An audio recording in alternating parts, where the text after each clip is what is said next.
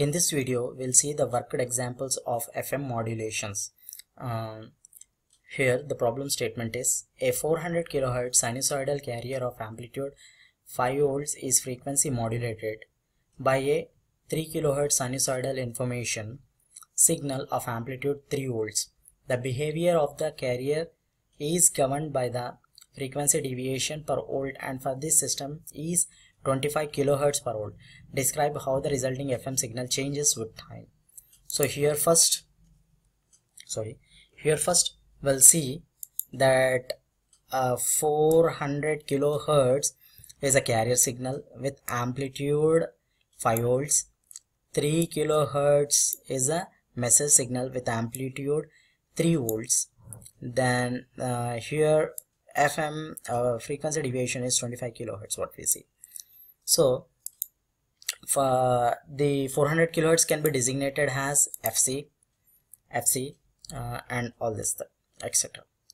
The FM carrier will change in frequency from 400 kHz to 475 kHz to 400 kHz to 325 kHz and back to 400 kHz. The meaning is that FC is centered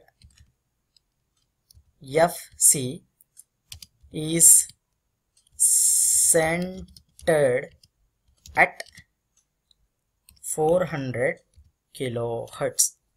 It is the center frequency, and what this represents is the upper side band, and what this represents the lower side band. Therefore, basically in this problem, the FM is a narrow band FM with bandwidth beta equals to 1. So how many times it is changing? It depends upon the frequency of modulating signal. Maximum is 300 kHz, therefore 3000 times per second. This is because the frequency deviation will be this kFM into 25 kHz, where 25 kHz is the frequency deviation sensitivity or frequency sensitivity of this.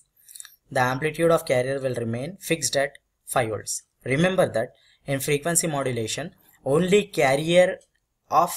frequency of carrier is changed, but the amplitude of carrier remains constant. In the next, we'll see the same worked problem. If the same system we used and amplitude of information signal decreased to 1 volt, how would this affect the resulting FM signal? Describe the changes in space below, including any relevant calculations. The meaning is that the FM carrier will change in frequency from same. It is centered at 400 kHz. There is no change, and frequency deviation changes. Therefore, the rapid changes with the maximum peak of the modulating signal, it changes. But the amplitude of carrier signal remains at 5 volts because the amplitude of frequency is never changed. Only the frequency of carrier is changed. Amplitude of carrier is not changed. Frequency of carrier is changed. Now in determination of bandwidth, if it is greater than 1, then it is called as wideband FM. If it is less than 1, it is called as narrowband FM. The modulation index beta is usually in a national radio broadcast. This is the problem 3.